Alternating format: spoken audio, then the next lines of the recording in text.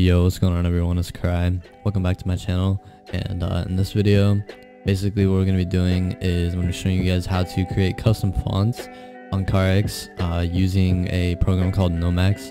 It's a very helpful program when it comes to library making.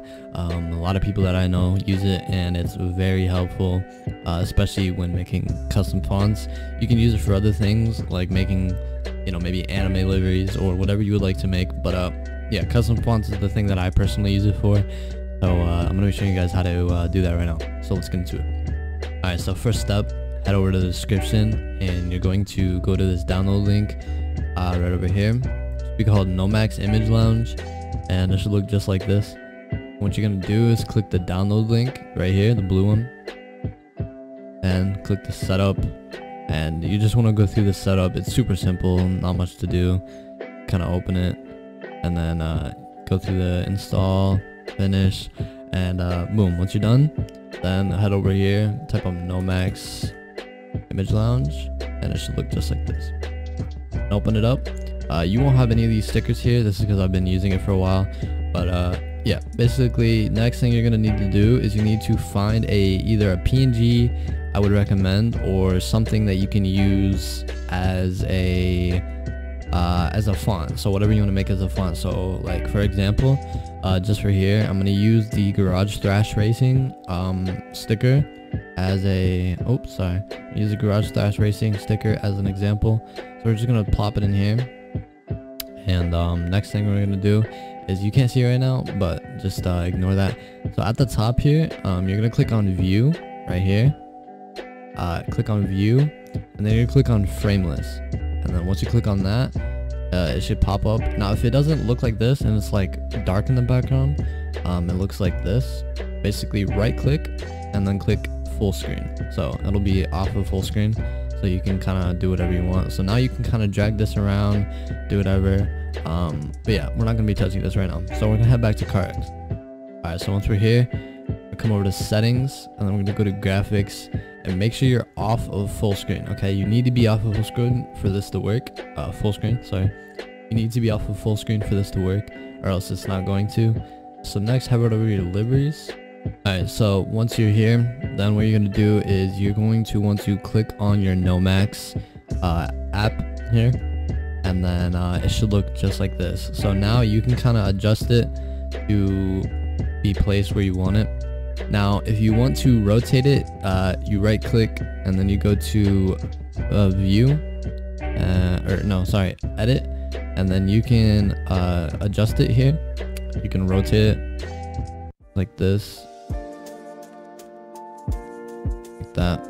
So you want to rotate it, or whatever you want to do. Next we're gonna do is going to click here. So once you have it in a spot you like, you're going to click CTRL SHIFT ALT and B. Alright, so once you do that, it should lock in place. It'll probably like move, but it'll snap back into place in a second. Yeah. Alright, so once you have it locked into place, before you do that, you need to make sure that you have the opacity down. So there's a few keybinds that you probably need to know. So the first one being the opacity. So before you do the locking, it doesn't really matter, but after you do the locking, if you want, you can change the opacity.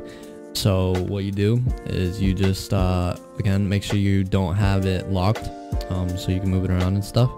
Then you can click Control and J, and that'll change the opacity just like that. And then if you want to change it back up, you hit Control Shift and J. So Control J is to go down, Control Shift J is to go back up. Yeah, so that's the two key buttons are Control Shift Alt B to lock it, and then Control Shift Alt B to unlock it, and then Control Shift J to bring the opacity up, and Control J to bring the opacity down. I'll leave the key buttons down in the description just so you know, it's easier to see. But yeah, that's basically it.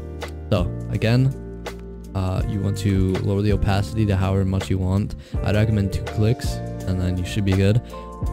Again, depends on what you're making. So yeah, then you're going to do Control Shift Alt B to lock it in place again. And from here, what you can do is now you can go into CarX. You can click on CarX itself, so you're back in the game. Oops. And now you can go into the livery editor and you can start making the livery. So for example, I want to make this, right? So the other thing you need to remember is don't move your analog stick, because if you move your analog stick, what's going to happen is it's going to move the whole screen. So if I move my analog stick, it's going to move the whole sticker, and you don't want that. So you need to make sure you do not move your analog stick. And a good way to prevent that is by when you copy layers. So instead of like adding a layer here, right, and then going in and then adding another layer right here, usually you have to click down on your right analog stick to do it, and you might accidentally move it. So to prevent that, basically make sure you have your layer, and then you're going to copy it, and then you're going to click add control and then replace it, and then you can just do the same thing. So use the same sticker. Plus what it'll do is it'll keep the sticker the same size, so you don't have to keep resizing it. And yeah, you can just keep going through with that. Go through with that, and then you can start making the livery. Yeah, anyways, if this helped you, let me know. If you have any problems, or if this was a little too confusing, I'm sorry, not the best at tutorials. I kind of suck. I just thought I'd put this out here for people because it's a very helpful app. And yeah, anyways, let me know in the comments if you have any issues, or go into my Discord, link in the description. Ask for some help. I'll be sure to help. And yeah, anyways, thank you guys for watching. Peace out, everyone.